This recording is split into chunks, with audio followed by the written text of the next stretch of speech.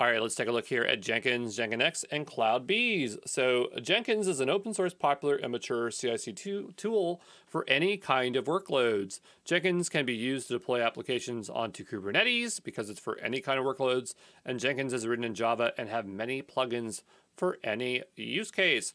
Now, there's Jenkins, so then why is there this thing called JenkinsX? So JenkinsX is an open source CI/CD tool for modern cloud applications on Kubernetes. Compared to Jenkins, it's supposed to be much, much easier to use, and JenkinsX may replace or merge with Jenkins one day to only have a single CI/CD tool for all use cases, but you have two options here, Jenkins and JenkinsX. And it's good to know like who makes Jenkins, and it's called Cloud Bees. This is the commercial distribution of Jenkins and JenkinsX for large and compliance-first organizations. Cloud Bees was acquired by InfraDNA. InfraDNA organization created Jenkins originally, so there you go.